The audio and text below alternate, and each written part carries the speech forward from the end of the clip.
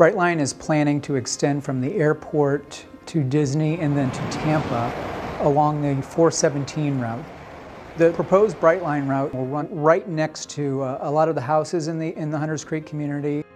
The model behind me shows how close the train will come to some houses. Obviously a big negative impact on those homes, on their quality of life, and on their home values as well.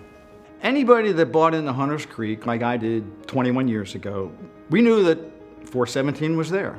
We never bought into having a high-speed rail with possibly 50-foot walls come pushing through our community. I live in this community right here in Chalfont, and my son and his family live in this home right about here. The noise, the impact, property values decreasing. There's going to be so many people that are going to be adversely affected to this, and we're getting all the negative effects and none of the positive. I have a granddaughter who attends Hunters Creek Middle School and a granddaughter that attends West Creek Elementary School. It's just inconceivable to me that anybody would run this train at the front door of the elementary school.